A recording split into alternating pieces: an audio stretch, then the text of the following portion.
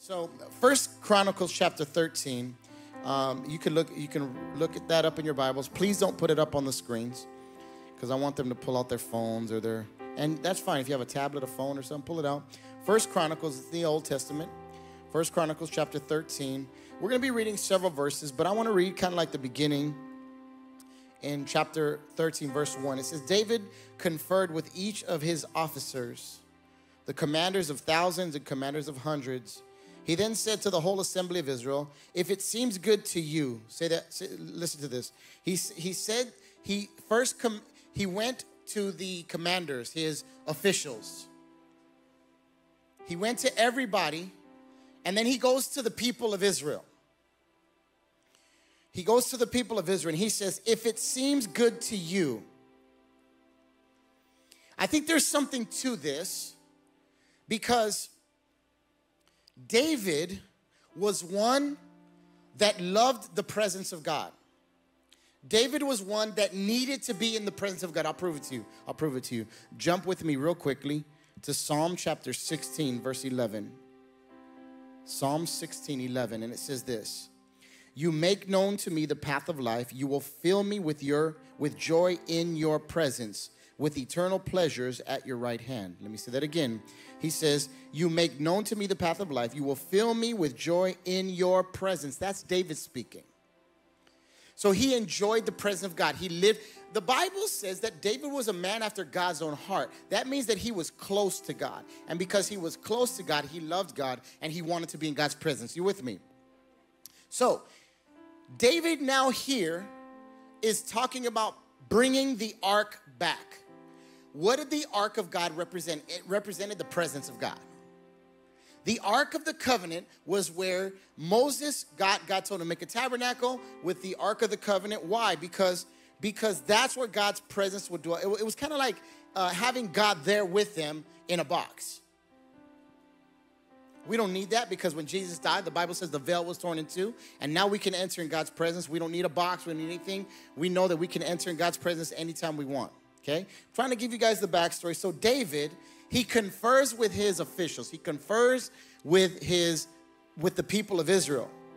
And then he says this, and if it is the will of the Lord our God, let us send word far and wide to the rest of our people throughout the territories of Israel, and also to the priests and Levites who are with them in their towns and pasture lands to come and join us. Here it is, verse 3. This is 1 Chronicles 13:3. Let us bring the ark of our God back to us, for we did not inquire of it during the reign of Saul. In other words, we weren't seeking God's presence when King Saul was in charge. But now that I'm in charge, we need God's presence back. You with me? Let me say it like this. We're in a series of prayer. You can't pray to God without God's presence. You can't see God, and this is why some of us, we're questioning why our prayers aren't answered. Because God's not there. I want God's presence so much, but God's not there. Why is God not there? Because something has happened with me and God's presence. I'm going to get into it. Please bring my time down. You just added more time. Don't do that to me because you know I'll keep going. Bring it down to 28 minutes, please. Let us bring back the ark of God back. Let us bring the ark of God back to us. Say to us. In other words, they were saying, I want God's presence back. It's been away, and I can't live without the presence of God. You know what happens? There's two types of death. There's physical death, and there's spiritual death. And there's a lot of walking dead people walking around. There's a lot of people walking dead walking around. Do you understand that? That they're alive physically, but spiritually they're dead. And my prayer is that today you'll become alive physically and spiritually. That you'll understand that God has a purpose for your life, and you can no longer go without the presence of God. This is not just like, oh, I can come to church once in a while and come and listen to preaching and pray a little bit. No. If I want God's presence, I have to dwell in his presence. And so David says, hey, he confers with all these people, but he doesn't confer with God. Not every good thing is a God thing. Not because you think, oh, this is good. This is going to be good for the church, is a God thing. Maybe you want it, but God doesn't. I'm going to force this person to come to church with me. That's a good thing, but is it a God thing? Because you force somebody, then they're going to hate being here. Now, your kids are a different story. As long as you're under my roof, because the Bible says, train up a child in the ways of the Lord, and when they're older, they will not depart. So if I'm not training them, then parent, you're the problem, not the child. If you're letting your kid do whatever they want, you're the problem, not them. The kid's going to do whatever they want unless the parent puts them in their place. I grew up in a different era where we whipped our kids, and we were whipped. My dad is here, boy. He took some branches sometimes. He's going to act like my mom used to say, I never did that to you. I'm like, Grandma, you be lying in the house of the Lord. Don't be lying in God's house. But it taught us something. It taught us to respect. And you know what kids have lost today? Respect. They don't respect their elders. They don't respect people. And then here's what I'll get. Pastor, can you pray for my child? No, how about you discipline your child, and then I'll pray for them. Let me help some of you single parents. Just because they're lacking one parent doesn't mean you're going to let them get away with the world. Oh, it's just they don't have a father. So, whip them like they do. Pastor, you don't, they beat me when I grew up. I'm not telling you to beat them, but whip them. Discipline them.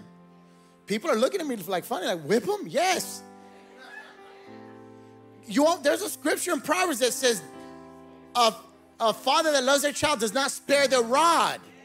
What is a rod? You know what a rod is? That's a stick. Some of you, oh, that's abuse. Where are my social workers in here? Come talk to me after work. They're at the second service. So watch this. Let us bring back the ark of God. Let us bring the ark of God back to us. I said, where's my wife? She keeps me in line sometimes. Watch this. So David wants to bring the ark of God back. King David had a desire to bring the ark of the covenant back to Israel because David understood what it meant to be in the presence of God, and he never wanted to be away from his presence. It's vital to me as the pastor of this house that you understand that we are seeking after the presence of God. We are not a seeker-friendly church. You know what a seeker-friendly church is? Ones that want to make it easy for you to come in here and not feel uncomfortable. That's what a seeker-friendly church is, where we don't speak in tongues. We don't raise our hands. We don't get loud because I don't want to scare the unbeliever. No, I want you to know what the true power of God is. So if I got to speak in tongues and I got to prophesy and I got to cast out a devil, I'm going to do it. Why? If Jesus did it and he didn't care, oh, we're going to cast out some devils here. Don't get scared because the devil's real and I'm okay. I want to be a fivefold ministry. I don't just be one type of ministry. Oh, we're going to bring people and that's it. No, I want the presence and the power and the anointing and I want God's in his house. You with me? So he knew what it meant. And here's what the ark of God represented. The ark of God represented the immediate presence and glory of God. Now watch. It represented the immediate presence and the glory of God. That's why David wanted it. He needed God's presence. Why? He wanted to know that where God is, I'm going to be successful. Where God's presence is, everything's going to be all right. Here's what happens when they tell you, you don't need anybody, you could do it yourself. Be careful. You don't need nobody. You're a single mom, you could do it without. You don't need a man, watch out. You don't need no man, you don't need no woman, you could do it yourself. And then the enemy creeps in. Because how did he get Eve? By herself.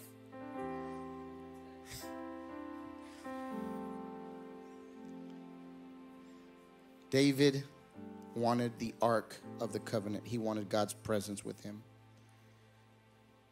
David considered it a high priority to bring the ark of God out of obscurity and back to Jerusalem into prominence. David wanted Israel to be alive with a sense of the near presence and glory of God. And that's my prayer at CWC. That we're so on fire that people will call the fire department because they think this building's on fire. I'm praying that. Lord, let them call the fire department. The fire department shows up. We got a 911 call that it's on fire. Yes, it is. Where? So we could put it out. No, you ain't putting this thing out because it's inside me. And if it's inside me, it's inside you. And we need the presence of God so much so, especially in this crazy world that we're living in. And David understood this. Now, I got to go on verse 9. Let's jump to verse 9 because he tells you we're going to bring it up from here and there.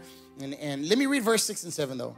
It says, David and all Israel went to Baalah of Judah to bring up from there the ark of the Lord, who is enthroned between the cherubim. The ark is called by the name. Now, here's verse 7. They moved the ark of God from Abinadab's house on a new cart. So they moved it. Now, there was laws as to who can move this ark and who could not touch it.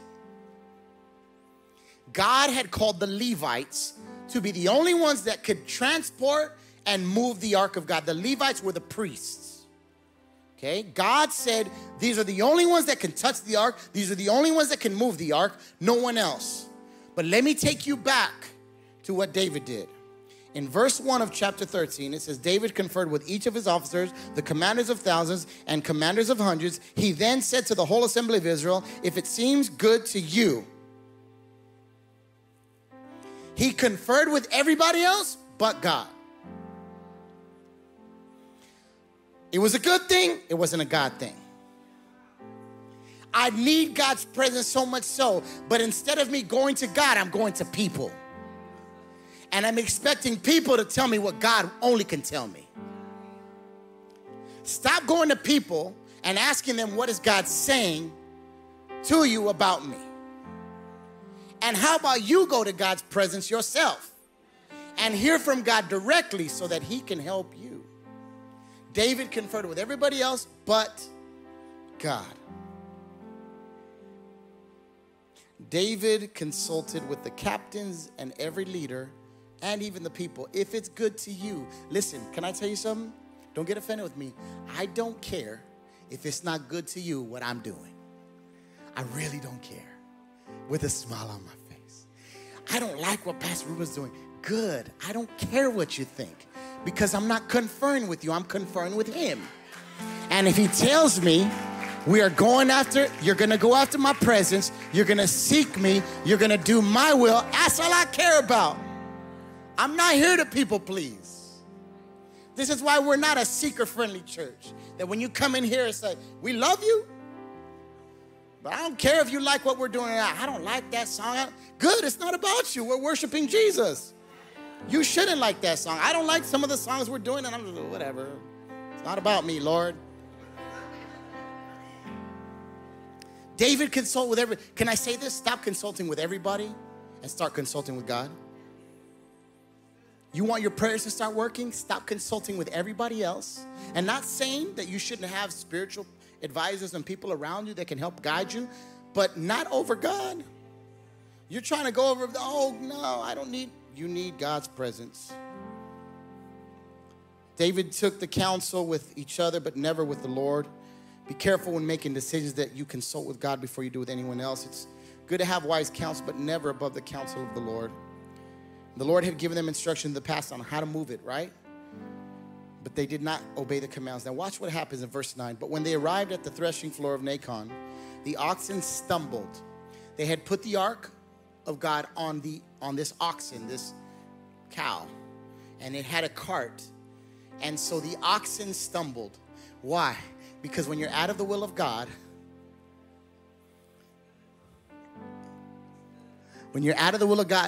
you'll stumble. When you're doing things that God is not asking, you'll stumble. Be careful when you stumble, because the next step is you're going to fall. The oxen stumbled. Why? Because a good thing is not always a God thing. And here's what happened. Oh my gosh, here's the moral of my story here. The oxen stumbled, and Uzzah reached out his hand to steady the ark. I'm going to help you here. Uzzah put out his hand to steady the ark. In other words, that was a good thing. He didn't want the Ark of the Covenant to fall. He was like, no, I don't want it to fall. I'm going to put my hand out. Guess what happens? It says here in verse 10, then the Lord's anger was aroused against Uzzah, and he struck him dead because he had laid his hand on the ark. So Uzzah died there in the presence of God. Not every good thing is a God thing. Can I tell you what Uzzah's name means in Hebrew? You ready? It means strength. Uzzah and his brother Ahio, I hope I'm pronouncing that right. Uzzah means strength. His brother Ahio means friendly. That's what his name means in Hebrew. Uzzah means strength. I'm strong. I can hold God's presence. And because you think you're strong and you're trying to hold something that God never told you to touch, I'm going to strike you dead right here. You think you could do it in your own strength? You don't need my presence? I'm going to strike you dead right here. So Uzzah died in the presence. Now watch this. The Bible says he put out his hand. The Hebrew for put out his hand, it means strength as well. So he thought he can contain the presence of God from falling. Can I tell you, God don't need your help? He don't need you to think, I'm strong enough, I'll do this on my own. This is exactly what Uzzah represented. He thought he could do it on his own. Number one, he was not a Levite. So you went against what God did the first time. The second thing is you were not supposed to touch that thing because you're not a Levite, and you touched it anyways. Why? Because you got caught up in your name. You got caught up in your title. You got caught up in who you think you are. I'm a strong man. I'm a strong woman. I don't need anybody. I'm going to do this all on my own. And God says, let me show you my power. Uzzah means strength. Can I say this? The Bible says that when he died there, it says now, David was now afraid of God, and he asked, how can I ever bring the ark of God back into my care? Verse 12, verse 13. So David did not move the ark into the city of David. Instead, he took it to the house of Obed-Edom of Gath. So David got fearful. Why? Because he knew he was out of the will of God. Because I didn't tell you to move my presence. If you just seek me instead of worrying about what other people are saying, then my presence will show up. Uzzah means strength. And so his brother Ahio means friendly. Now watch this. In other words, Uzzah, whose name meant strength, put out his hand, which also meant strength. So he thought he could move the ark of God with his own strength. That proved to be faithful for him. Don't you ever think you can do things in your own strength, because Jesus said, apart from me, you can do nothing. We need his presence to guide us, to lead us, to strengthen us. I need God's presence every day. The question with me is, why did Uzzah get or think that he could touch the ark of God? He knew. He knew. Can I tell you what? The ark of God was in his house. It was in his house. It was his father's house. It was in Uzzah and Ahio's house. Uzzah means strength. Ahio means familiar. So Uzzah got familiar with the presence of God. And when you get familiar with anybody, you start disrespecting them. Somebody asked me one time, why can't I just call you by your name? Why can't I just call you Ruben? I said, because I'm not your friend. I'm your spiritual advisor. I'm not your bro. People call me bro. You know that's really disrespectful as a pastor, somebody call you bro. You know why? Because it's disrespectful. Because it's unhonorable. It's dishonorable. I'm not anybody's friend here. I'm your spiritual advisor. My wife is not your friend. We're your spiritual advisors. We're not your bro and your sis and hey, Cindy, hey, Ruben. That's disrespectful. And when that person asked me that, I said, can I tell you this? What do you call your dad who you don't see all the time? Because he didn't have a relationship with dad. His dad, he was more of a father to his own dad. You know what he said? I call him dad. I said, why? Why do you call him dad? Oh, it's called honor. You don't call him by his first name. If I was to call my dad by my first name, first of all, my dad at 85 would smack me. But it's disrespectful. It's dishonorable. And you may not like me, but you better honor the office that I am in as pastor. And the office that my wife is in as pastor. We're not people's friends. When you get familiar, that's what happens. And people lose sight of that. And Uzzah got familiar with the presence of God, and he says, with my own strength, I'm going to touch the ark, and God killed him right there. Say with me, familiar. He got familiar because God's presence was in his house. Can I say it's so easy to get familiar with God when you come here and you feel his presence and then you go home and it's just like a routine. You end up getting familiar and you end up losing respect and honor for God's presence. Can I tell you, never lose respect and honor for God's presence in his house. Never lose respect and honor for God. 2 Samuel 6:3 says this, 2 Samuel 6:3. You with me so far? I know it's a different preaching, but 2 Samuel 6:3 says this. It says, they set the ark of God on a new cart and brought it from the house of Abinadab, which was on the hill. Uzzah and Ahio, sons of Abinadab, were guiding the new cart. Watch this, verse 4. With the ark of God on it, and Ahio was walking in front of it, David and all Israel were celebrating. Now watch this. Uzzah and Ahio were around the ark. They had no business to be around the ark. You know why? Because they weren't Levites. But Ahio was in front of it. What does Ahio's name mean? Friendly. He was familiar. Oh, it's been in my house. I could stand here. Uzzah, it's been in my house. I could stand here. I could do what I want with it. And the moment he puts his hand out, God kills him. I'm not saying God's trying to kill anybody.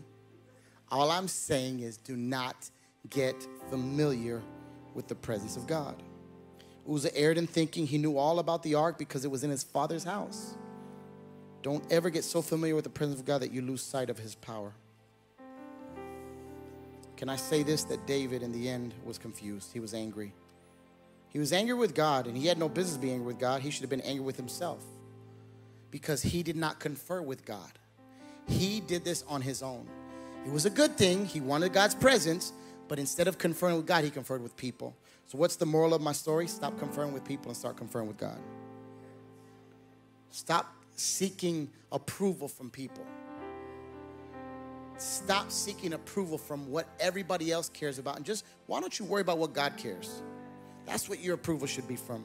Now watch this in the end. It says this in verse 13 and 14. It says, so David did not move the ark into the city of David. Instead, he took it to the house of Obed-Edom. Now watch this. Here's what happens. Obed-Edom never asked for it. He never asked for it, but watch what happens. In verse 14, the ark of God remained there in Obed-Edom's house for 3 months. Say with me, 3 months. And the Lord blessed the household of Obed-Edom and everything he owned. You want your business to explode? You want your company to explode? You want your life to be successful? How about you infer and get the presence of God into it? Obed-Edom never asked for it. But because David's mistake, God said, now I'm going to bless somebody else's house. Because Abinadab, unfortunately, him and his family got familiar with my presence, so I'm about to take my presence to somewhere else.